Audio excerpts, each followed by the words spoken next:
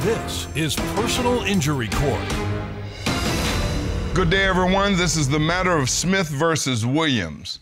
It's my understanding, Ms. Smith, that you are suing Mr. Williams and his Neighborhood Mart grocery store for injuries you sustained when you slipped and fell in his store. You're asking this court to award you $110,000 for past medicals, $50,000 for future medicals, $500,000 for pain and suffering, for a total award of $660,000. Is that correct? Yes, Your Honor. And Mr. Williams, you believe that this is not your fault. If Ms. Smith had been paying attention, she would not have been injured in your store. That's correct, Your Honor. All right, well, let's get into the legal sauce. Now, how did you come to this store that day? Well, Your Honor, I went to the Neighborhood Mart, and I have to tell you, the store is not what it used to be, but saving money is just so important to me that even though the quality's gone downhill, I was willing to continue to shop there. Tell me about the Neighborhood Mart. How long have you owned this store? Yes, Your Honor. I've owned this particular store for just a little bit. I just purchased it from the previous owner. Okay. I own the Neighborhood Mart in 3 other stores. I believe in community. I believe in hard work. This is my meat and potatoes. I love this. I was a kid. I used to run up the grocery store aisles back and forth like a kid in a candy store. It's just what I do. Well, when I was growing up, the Neighborhood Mart was the anchor of the community. Is that how your store is? That's what I like to think it is. That's what the community, that's how the community looks at us. So, Ms. Smith, how did this happen? Well, Your Honor, I was going up and down the aisles with my cart, and I went to the dairy aisle, and I grabbed a tub of sour cream, and it slipped out of my hands and spilled on the floor. And so the whole time I was texting with my husband. He was letting me know things that we needed. And so I took a picture and sent it to him because I was frustrated and said, look what you made me do. You're distracting me. Let me finish, and I'll be home as soon as I can. And I was waiting on the checkout line when he texted me one more time, and he said, could I please bring home some coffee creamer? What did you do then? So I went back to the dairy aisle to get the creamer, and then I slipped in the sour cream that I had spilled earlier, and I fell, and as I was falling, I honestly couldn't believe it was still there. It had been so long since I'd been there. So you slipped in the sour cream that you had spilled earlier? Yes, and I was embarrassed then, and I'm embarrassed now, but as a result of this injury, I have this severe cervical fracture that I had to have a fusion on my neck for, and as a result, I can barely move my head from left to right. I cannot even do my daily routine. I can barely take care of my twins. I have to have help at all times. It is physically and emotionally and in every way just painful and unbearable. So, Mr. Williams, Ms. Smith falls on one of your products on your floor. Yes, sir. Why isn't this your fault? She never reported the spill. We didn't know about this until after the plaintiff had fallen. I remember this day. It was a busy day. I got a note over the PA that said that someone needed assistance. So I rushed down to the dairy aisle, and there was Miss Smith on the ground, being attended to by one of my employees. I rushed over there. I heard her insisting that she was fine. She says, I'm fine. She stands up. She goes to leave. I said, wait, we got to fill out an incident report. And I'm terribly sorry that this happened, but this is not our fault. So if she was going to handle this properly, what was she supposed to do after she spilled the sour cream? Well, she would have let us know first that there was a spill. Well, how did she do that? Your Honor, I have to tell you, he should have cleaned that up for 20 minutes to go by, maybe even more. And for that store not to be watching the floor and have their employees cleaning and checking on a regular basis is so outrageous. It is so irresponsible. You should have reported the spill, Your Honor. Ms. Smith, take a deep breath. Your Honor, she never reported the spill. Well, what would have happened had she reported it? If she would have... Your Honor, we have systems and protocols in place for this. You submitted your protocol to this court. Yeah, absolutely. Display signs to inform the customer a spill has occurred. That would be our yellow hazard cone. Okay. Have someone block off to alert customer and block off the entire area. That way nobody goes near the spill. Okay. So we can't have these slip and falls. Sweep up any broken glass or mop immediately anything that would have caused any kind of hazard, any kind of slip and fall. Okay. Keep the wet floor signs up until it's completely dry. So had you known this is what your employees would have done? I would have done it myself as a store owner. Your Honor. Responsibility. No one's too big to sweep up the floor and mop the floor. That is the responsible way to do it. Yes, Your Honor. Yes. Your Honor, Yes, ma'am. I hear what Mr. Williams is saying, but there really should be a step ahead of those 1, 2, 3, 4, and that should be that you pay enough attention to the floor of your store while people, especially at the busiest time, that you're paying attention. Somebody else could have spilled something. Wait a minute. How are you saying he ought to pay attention when you spilled it? You're looking at it. I don't work for the store, Your Honor. He has a duty. In a general sense, that is true. But it's also true in a general sense that each and every one of us, every customer in a store, you've got to look out for your own safety, especially if you did the spill. Your Honor, why didn't somebody else went down the dairy aisle and didn't see that happened? There wasn't anyone else who could report it, and there's an employee there to help me off the floor, and he didn't see the sour cream? No one's going to walk behind you and report your spill. We're going to have order in this courtroom. Yes, Your Honor. That's not what I'm saying. And I don't mean to beat up on you. I'm trying to make this make common sense for me. And I hear what you're saying. And you know what? If I didn't have a sick child at home and so much else going on in my life, to tell you the truth, if somebody else had spilled that and I saw it, I might do that myself. But when you own a store, you have a duty to care for your patrons. I have never had an incident And this before. never happened before when the mart was owned by someone else. I have never ever had saw a like spill this in my store in my life. I have 4 stores. This is my 3rd store. Well, you've had spills before. But never had anybody slip and fall on it, ever. But I've never had anybody walk into my store before, hit sour cream, walk around my store, then slip and fall on the sour cream, then leave, go to their car, and then want $660,000 from me. I've never had that either, Your Honor. Your Honor, I don't think it's unreasonable. When I got picked up off the floor, I was shocked, I was embarrassed, and you were also fine. Excuse me, but I'm not done. The car is not that far from the front door, and so it took me a few extra minutes to realize what happened to me because I didn't respond to him in that very moment. That's completely unreasonable. How dare you? What's unreasonable? Well, that's not that uncommon, y'all. Really, in these personal injury cases, sometimes people are badly injured, but the shock of the circumstance, they get up and get in their car and go home and die. So it's the adrenaline that gets them past the initial impact of an injury. Now here we'll figure this out, but just because someone says, hey, I'm okay, and they get up, get their groceries and go home, doesn't mean they're not badly hurt, and we see this. Your Honor, my carts are the open mesh wire type, the type you can see right through to the bottom, through the sides, through the top. Right. There's no way she missed that spill if she was walking where she was going. She spilled it and then walked around the store after she took a picture of it. That was 20 minutes earlier. It wasn't 20 and not minutes. to mention, the picture we're seeing there is an empty grocery cart. And by the time this happened, I had a full grocery cart. I couldn't see the bottom. I was looking at the coffee creamer. Take it back to the picture. The coffee creamer was eye level. I could not possibly have seen the floor. Ms. Smith, tell me about your injuries. Well, so like I said, the arm is fractured, and I have this cervical fracture in my neck, and I had a fusion. And because of that fusion, I cannot turn my head fully left or fully right. And my mobility is so limited. And I have these adorable twin girls. You can only imagine how I have to pick them up, turn, twist, bend. And it's nearly impossible. I can't do anything without help. I can frankly barely go to the bathroom without help. I see that you have submitted to this court $110,000 just in your past medicals. Yes, sir. It's clear from the medical records that you submitted that you went through a pretty invasive surgery, too. Extremely, Your Honor. And you're asking this court for $50,000 for your future medicals, right? Yes, Your Honor. I understand I'm going to need a great bit of therapy and other things ahead. I want to understand the nature of your injuries and what the future looks like from a medical perspective. So this court has consulted Dr. Hadari Brooks. Sheriff Matt, will you get Dr. Brooks to come in and help us out? Yes, Your Honor. Thank you so much. You're the best, man. Good afternoon, Your Honor. Dr. Brooks, how are you? I'm good. How are you, sir? I'm doing well. Can you explain the plaintiff's injuries? Sure. There's 7 cervical vertebrae in your neck. She basically broke the bottom one, if you will, of the 7.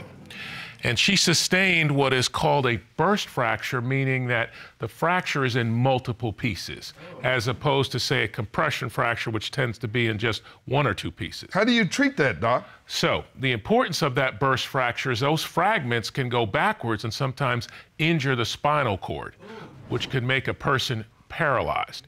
So what you have to do with surgery, and we have a video here that's going to help illustrate this point, is you have to first, this white substance is the disc that sits between the bones. We have to remove that and then place a new disc, which is either artificial or bone, to maintain the space between the two bones, if you will. And then we want to fuse the bones so that they can't move and protect our break. In that case, we have to add a plate and screws, as is illustrated here. So it's quite an invasive surgery that's required when you have to do this cervical fusion case. So that hardware is inside her body? Absolutely. And how long will it be there? Ideally, her entire life. What are the future limitations, if any? So you would have limited range of motion because you have a segment that's fused that's not meant to be fused. Then you have a much higher risk of arthritis in the associated segments above and below your fusion. And that is something that may require in-depth surgery in the future, say 10, 12 years from now. So this road of healing isn't over yet? Absolutely not, no. Doctor, thank you so much. You are released. We appreciate you. Thank you. Ms. Smith, you are asking this court to award you $500,000 for your pain and suffering. Tell me about that. Why I should give you that amount of money? To tell you the truth, what's happened to me is so life-changing that there really isn't even an amount of money that would cover it. What I'm asking for is the bare minimum of what I'm gonna need in terms of You fixing. spilled the sour cream. Excuse me, but I'm trying to answer the judge about what my life is gonna look like in the future. You spilled it and you didn't report it. We were all there, Your 5 Honor, to 7 I'm sorry, is but our I would like business you to time. understand. Folks, we need order in this court.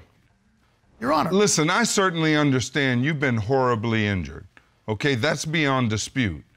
But you seem to quickly throw the blame to them, throw the blame to them, throw the blame to them, and not 1 ounce to you for not reporting this. I certainly would have reported it if there was. Do you wish you would have? I can't even say that I wish I would have, because there was literally nobody to report it to. If I could have, I looked. Mr. Williams, I'm going to start a sentence and I want you to finish it for me.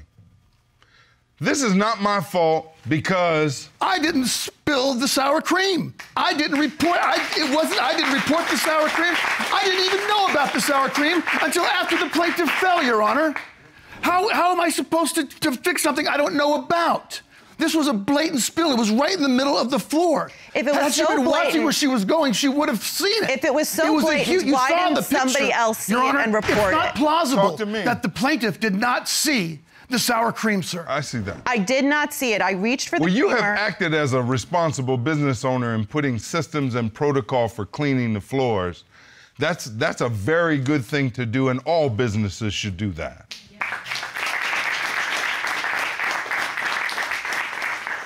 Folks, I think I've heard enough. I'm ready to render my decision. In every personal injury case, the plaintiff, you, Ms. Smith, you've got to prove that Mr. Williams did something wrong that caused your injury. Here, you've put up evidence that although you spilled this sour cream, that you left, and when you came back, you expected that it would be cleaned up. And you slipped in the sour cream that you spilled. You believe it's his responsibility to make sure that his employees go and see this kind of thing and clean it up. Had he done his job, you never would have been hurt.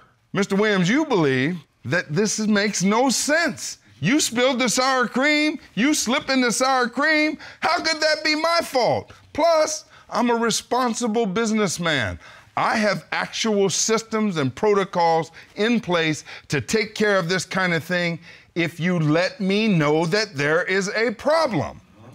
Well, this case is an intersection of the law and common sense. Common sense says if you spilled the sour cream and you slip in the sour cream, you should never be allowed in a courtroom.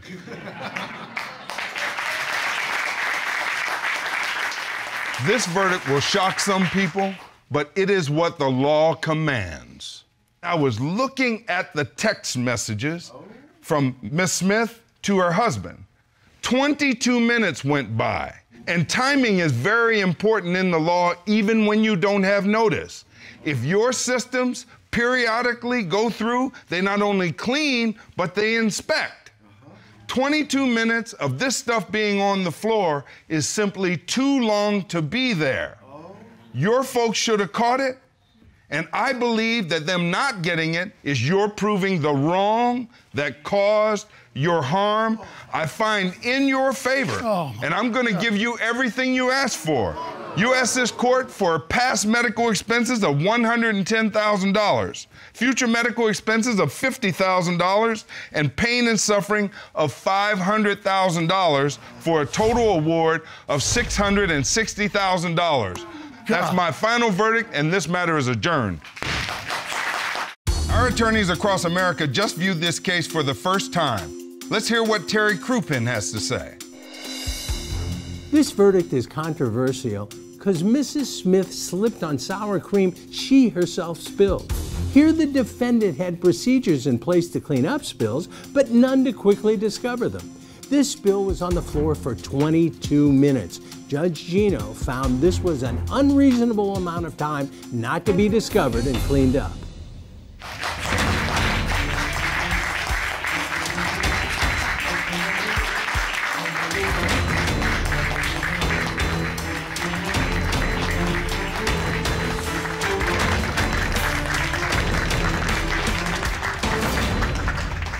This is Personal Injury Court.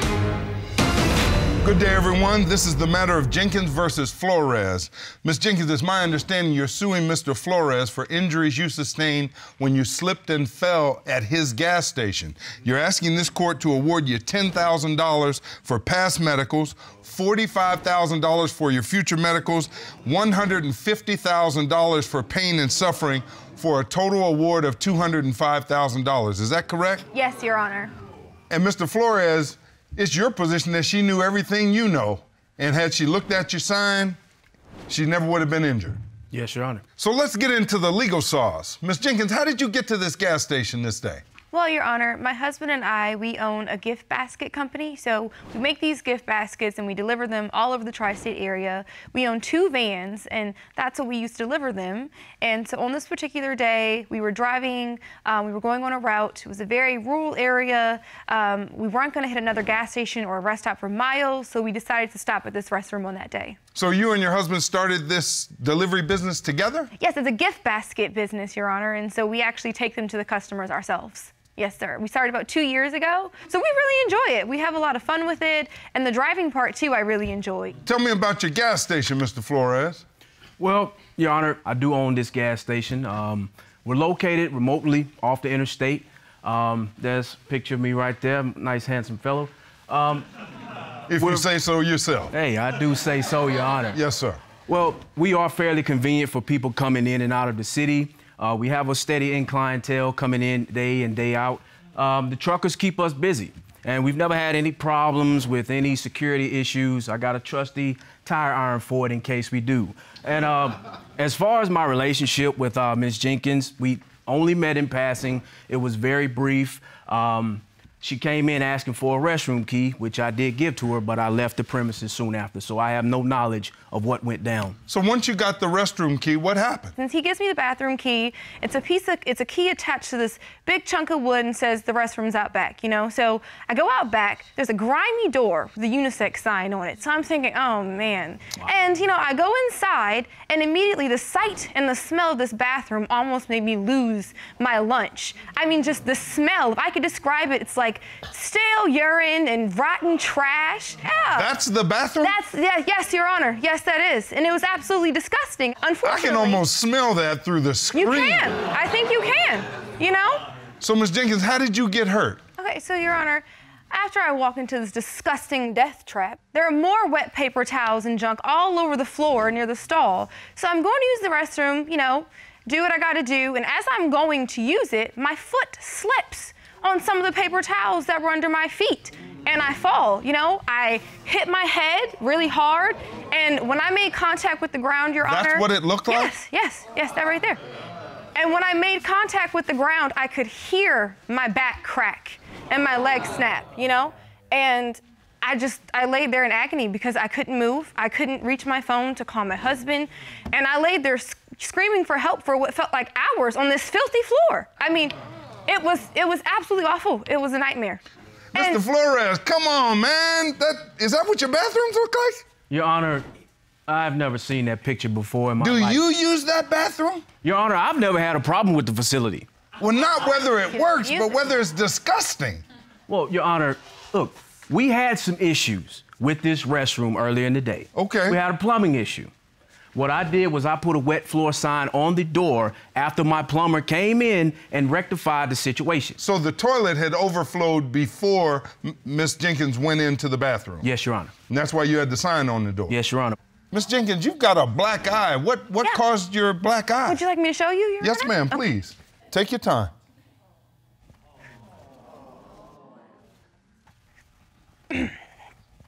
Okay, so, you know, this is the stall, as you can see here, and my feet would be right about in there, and I slipped. This wall that's right there, that's right there in that spot. So this slips from under me, my back hits the back of the toilet, and as I cripple over when I'm falling, my head hits this metal piece right there, Your Honor. Yeah. Okay. Your Honor, that's a tight space there. That's a lot of contorting to have all these extended. And it's a lot of pain as well. Yeah, it happened. Yeah. What do you believe she wasn't hurt in your bathroom? I'm not saying whether or not she was hurt. I'm just saying whether or not she did not know. She knew the fact that we had a wet floor sign on the door, and she should have been more careful. And I heard something about you taking pictures. You should have been more Well, wait a minute. Couldn't you have just locked it and said, ma'am, I'm sorry, our bathroom is not in any shape for anyone to use? Yes. Exactly. Your Honor, the restroom was usable. The restroom was Had not it had usable at not all. been usable, if you could not flush the toilet, we've got people coming in and out every day. I heard not one complaint from any of the patrons that came into the store until so Miss. you really think that your wet floor sign did enough warning for that? It's enough for you to know to be cautious when you go in the door. No, well, wait Your a minute. Honor. Let's add some balance to this now. You saw the wet floor sign. It wasn't a secret to you, right? No, Your Honor, it was not. I saw the wet floor sign, but honestly, I don't think it was enough of a warning here. I mean, this is more than a wet floor. I unfortunately put my feet in it, and my feet stuck to the ground as my feet were in it. But I mean, we had to go. This is just nasty. It's just nasty. It's awful. You can't be proud of that bathroom, right, Mr. Flores? Your Honor, to my defense, the floor was wet. We told her as plain as day. And as far... The floor was filthy. I mean, that's beyond wet. Well, Your Honor, I was away from the premises at the time of this accident. I mean, how do we know that she didn't mess up the bathroom herself? But let me... Are you kidding me? Mr. Flores... Where could I have gotten that much dirt and mess to make it even look like that? Are you serious right now? I know this is important to you. You've been injured, but you got to address me. Mr. Flores, why didn't you just have somebody go in there and clean that bathroom up? I was not there, Your Honor. Well, let me give you a legal lesson. As a business owner, just because you leave the premises doesn't mean you're relieved of a responsibility to have your place be safe. I agree. But, Your Honor, as far as the restroom situation goes, Miss Jenkins could have alerted the clerk that was on duty of this horrendous bathroom condition. Well, hold on for a minute. You mean y'all didn't know this bathroom was nasty? Thank you. I had no earthly idea. Well, Miss Jenkins, you did know it was I nasty. did know that it right? was very nasty, Your Honor. Just like I said to Mr. Flores, he could have closed it. I mean, I know there are some circumstances that are more urgent than common sense would allow, but couldn't you have just gone down the road to another bathroom? No! If we could have gone down the road to another gas station, please believe me, we would have. Unfortunately, on our route, this was going to be the last gas station for miles and miles and miles. So tell me about your injuries. Oh my goodness, where do I start? Well, to begin, when I got to the hospital, they told me that I had a herniated disc in my back. So I have a lumbar fusion issue that's going to require another surgery later on down the road. The recovery time alone is going to be 3 months, you know. The medical bills are going to be very expensive. I'm going to probably have to do physical therapy after that. I mean, this whole ordeal has just been a nightmare.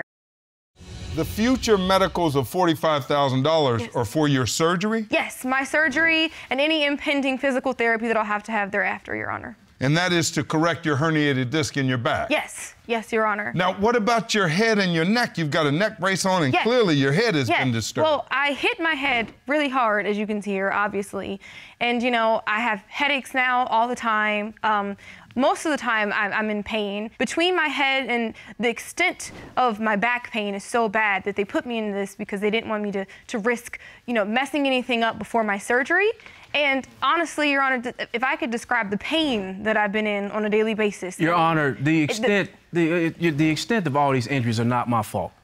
Well, you see that they're severe injuries, right? Yes, I do. But I would like to see, do we have x-rays to verify that all of these injuries are actually accurate? Let's talk about that. I mean, do you doubt that she was injured on your place? Sure, it's very difficult to have the extent of the injuries that you did with the length of the fall that you had in this restroom. I don't buy it one bit. I'm really not sure I like the way you're approaching this. You know, Your Honor, we did our part. What reason do I have as the judge to doubt whether she's telling the truth? Is she coming in here faking this whole thing? Where are the x-rays? Just as to the injuries. What are the x-rays? Where's the physician that can verify that she's actually injured? Well, here's what I've got to do as a judge. I've got to look at the evidence. Ms. Jenkins has submitted $10,000 in past medical bills and projected surgeries that are going to cost $45,000 from her doctors. Now, unless you have some evidence to challenge that, it stands as true. Not whether you're responsible, I'll figure that out.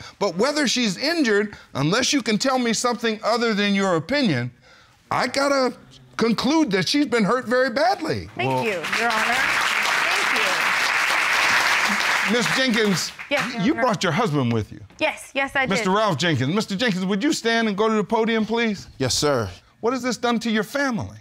Well, Your Honor, first of all, it's really affected our love life. I mean, like, she has problems in bed, and, you know, like she says, she has headaches all the time, so it's really put a strain on our relationship. This is a big number you're asking for, Ms. Jenkins. Yes. $150,000 in pain and suffering. Yes. Tell me why I ought to give that to you. My life isn't even my life anymore. Like my husband, you know, touched on briefly, everything has changed for us. I can't work right now. I can't drive, you know, my truck, so our business is in jeopardy. The bills keep coming in and coming in. We have no idea what's going to happen financially in the future. I've been feeling very depressed. I don't feel like myself, and I'm on this pain medication, and it makes me feel disoriented. It's just so hard because we have no idea what's going to happen to us after this. I have no idea if my life is ever going to look the same again, what's going to happen to my business. Mr. Flores, you see these injuries have changed this family. Your Honor, please do not let this emotional charade take you away from the truth. What? The truth of the matter is... I thought that you had the point when I said it in the past. This whole approach drives me crazy because you have no reason to doubt whether this lady was hurt, whether this family was affected. I'm going to really push you to the wall. How often were you having people inspect and clean those bathrooms? Your Honor, we run a tight ship. No, it's not that Now, tight. you know how you wanted me to doubt her injuries? I'm doubting now your tight ship when the ship looks like that, and I did say ship. Your Honor, we had no complaints until Miss Jenkins came by. It doesn't So that makes it matter. right, though? Yeah, it doesn't How matter. is it that the only people that are complaining are you? No, what do you you know, mean? I- Six-figure price tag attached to your complaint. Just Well, y'all because- talking no, please. no, just because. Order in this court. Now, when I bang this gavel again, I'm gonna get active. Address your comments to me, or I'm gonna throw all of y'all out of this courtroom. And Your Honor, if I may, he knew the bathroom was not being upkept, and I know because I have pictures, okay? I have pictures of the restroom. I'm glad you and did I have take pictures of the service record. You've submitted those to the court. Yes, Your Honor. All right, let's take a peek of the at 'em. service record. And if you look there, Your Honor. The last dated time that someone signed off on cleaning that restroom was at 9 a.m. that morning. I fell around 3:15 p.m. that afternoon. Now, That's Mr. a long Flores, time. if your folks were inspecting and cleaning the bathroom, there should be signatures or at least initials all the way down, right? There should be, Your Honor. Now, when I look at that, should I assume that it wasn't cleaned after 9 a.m.? I'm guessing that didn't happen, but I have no way to tell. Folks, I think I've heard what I need to hear. I'm ready to render my decision. In every personal injury case, the plaintiff has to prove three things. You've got to prove that the defendant did something wrong. That's the first thing.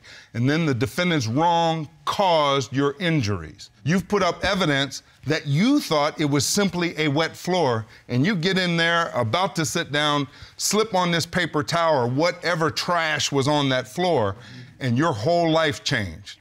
I don't care how you got it, but you were injured in that stall. That is clear in my mind. Mr. Flores, y'all had nasty bathrooms, okay? But nasty does not mean negligence. Here, the legal principle is superior knowledge of a hazard. The hazard is debris on the floor that caused you to fall. Under the law, if Mr. Flores knows more about that hazard than you do, you win. If you both know about the hazard equally, you lose. Now, Ms. Jenkins, when you went into the bathroom, you knew the floor was gonna be wet because you saw the wet floor sign. When you opened the door and saw all the trash on the floor, you knew what the hazard was. You went into the stall, did your best, but the law says you knew as much about the hazard in that bathroom as Mr. Flores did. And I hate this ruling, but I am wedded to the law. I've got to find against you because you had equal knowledge of the hazard. Yes. So I find for the defendant. That's my final ruling, and this matter is adjourned. Yes! Yes, sir!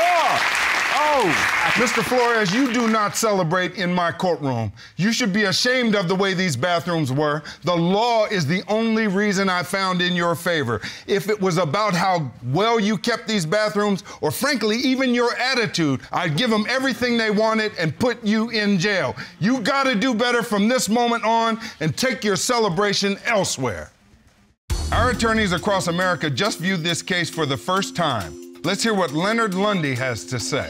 The defendant alleged that Mrs. Jenkins was faking or exaggerating her injuries, yet had no evidence to support his defense. The plaintiff presented medical evidence about her injuries and treatment, so Judge Gino rejected the defense. Although her injuries were severe, she lost because she knew the floor was slick and hazardous and was hurt as a result of her ignoring the risk of injury.